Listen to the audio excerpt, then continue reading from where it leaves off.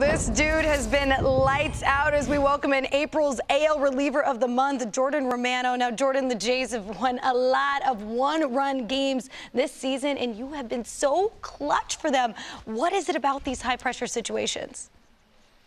Yeah, we've been in a lot of one-run ball games, but I think me and the whole bullpen, we're kind of starting to thrive in those spots, And these one-run games are going to mean a lot more, hopefully playoffs and stuff. We've all been comfortable in these tight spots, so it's pretty fun to play in.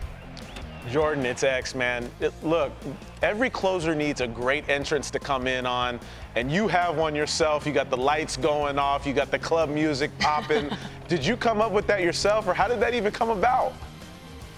No, I'm not too artistic. I heard that our people that run the stadium and stuff, they were going to do something for my entrance, but I never really thought it was going to be this cool.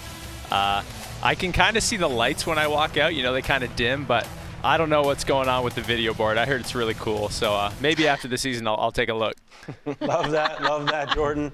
Anthony Recker here. I had a question for you, kind of along those lines. Look, when you first, came into the league early in your career, you had the squat going. I noticed you cut it out. Where did it come from, and why is it gone? Well, I did the squat in the shortened 2020 season, and that was fine. But trying to do that for 162 kind of bangs up your body, So I just decided to cut it out. I still like doing it, but it was just too much on the body. Did it have anything to do with your pal Vladdy behind you, kind of mimicking? I'm sure you've seen the video. You had to have seen the video from last year. Have anything to do with that? No. I mean, maybe a little bit, but no, not too much. Hey, so we had another one of your teammates on in George Springer earlier. You were on the mound Sunday when he made that great catch against the Astros. What did you say to him when he came back to the dugout? Did you say, like, I owe you one, I owe you dinner? He's a big Uber Eats guy. Yeah, when I saw that ball go in the air, I thought there was no way George was going to catch it. I was up there and I was like, oh man, I blew the game. But then I see him come out of nowhere, dive and catch it, and I didn't say much. I just gave him a big hug. Appreciate it. That's really sweet.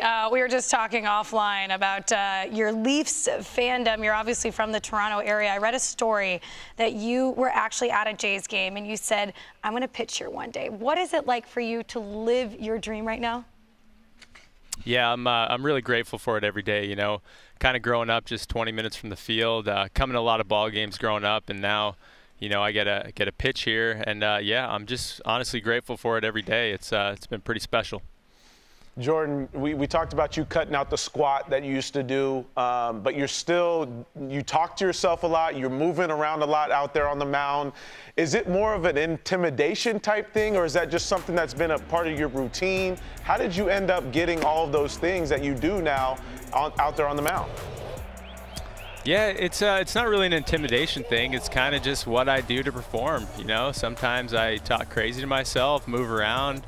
I get chirped a lot for kind of what I do on the mound. I move around, do weird movements and stuff. But yeah, that's just me. That's how I like to pitch, and I kind of do whatever I feel like I need to perform. So sometimes it can be crazy, but that's just kind of me.